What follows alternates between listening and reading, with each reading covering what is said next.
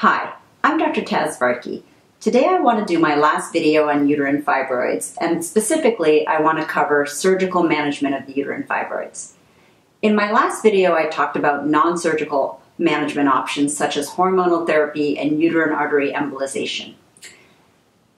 Today I want to talk about the surgical options that include removing the fibroids or even perhaps removing the uterus. So first let me talk about removing fibroids and the different methods by which we can do that. So, the first method, so basically removing the fibroids is a procedure known as myomectomy. Okay?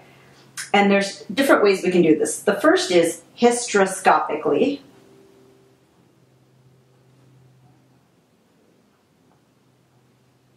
And this is a procedure where we introduce a camera into the uterine cavity through the cervix. So the woman's legs are in stirrups, we put a speculum in the vagina to open it up, and then we put a camera into the uterine cavity through the cervix.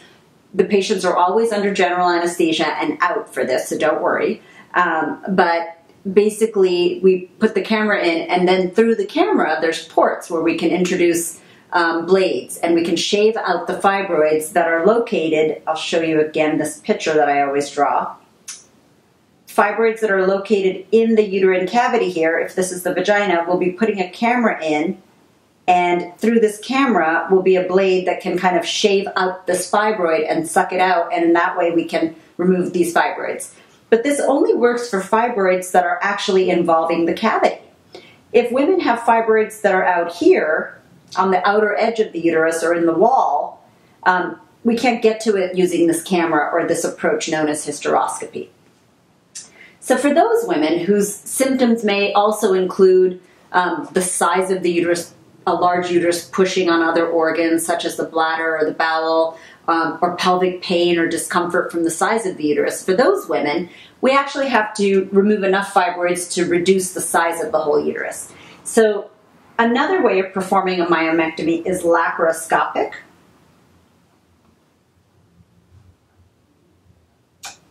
And laparoscopy is a procedure that is done by inserting a camera through the belly button and 2 or 3 smaller holes around the lower pelvis that are all usually less than 1 centimeter in size. And we can introduce instruments through those ports, and in that way these fibroids can be cut out and removed and the uterus sutured back up. Now this procedure is a very specialized procedure and done by surgeons who have special training for that. Often they're known as minimally invasive surgeons. So it's a very specific skill set, but it is a nice, less invasive way to get these fibroids out if there are not too many of them, and if they are located close enough to the outside that the surgeons can get in and remove them. Okay, so if you've got a big fibroid down here, they may not be able to get it out through laparoscopy. And the last method would be an abdominal approach. So abdominal myomectomy. And that's a procedure where we actually make an incision. Often it looks like a C-section scar you might have seen in the lower pelvis in the bikini line. It's usually about 6 centimeters long, sometimes bigger depending on how big the uterus is. And sometimes that incision has to go up and down from the belly button down to the pubic bone if the uterus is very large with fibroids. But this is a procedure that we have to use if the surgeon hasn't been trained to do laparoscopic myomectomy, or if the fibroids are too big and too numerous to get out through a laparoscopic or a hysteroscopic approach. And then the other surgical option